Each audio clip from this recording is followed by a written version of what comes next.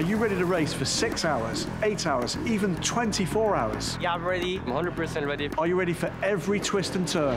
The 2022 FIA World Endurance Championship. Oh my goodness! I'm always ready. Absolutely. I should tell you I'm born ready. I am ready.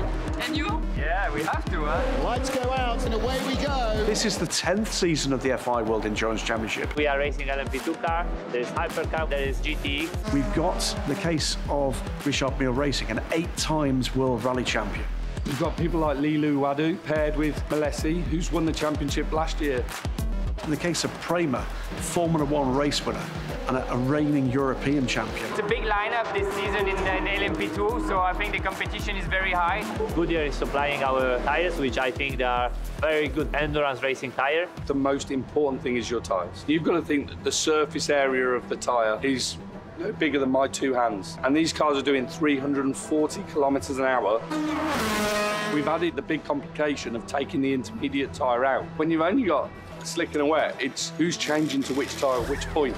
Who's going to take the bigger risk to go to slicks earlier or stay on wets longer? When we put wet tires, if it's too dry the track, if it's not enough wet, then you destroy them immediately. Races are won on the track and they're won in the pits. Gaining 2-3 seconds on track is hard. Gaining them in the pits is quite easy.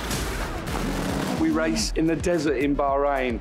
We're at Spa in the snow. And then Le Mans, it's the day, it's the night. The same tyres deal with all of that. And the weather you can face is changing every time. In Le Mans, this is normally dry and wet. A World Championship's a global endeavour, and when you're a key supplier like Goodyear, you've got to be ramped up to effectively moving a factory with you to every venue we go to. So you've got to think about all the logistics that goes into moving 5,000 or 6,000 tyres all the way around the world to Japan, to Bahrain, and then to Le Mans 24 hours. It's a real challenge.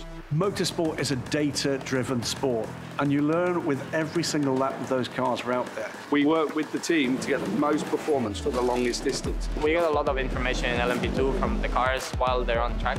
We have all types of sensors that measure tire pressure, tire temperature, but the biggest and best sensor we actually have is the drivers. There is a constant discussion between team and driver when you're in the car. In the end, the final decision to which tire you will take will be the drivers. When a tyre is produced, we give it its own identification chip.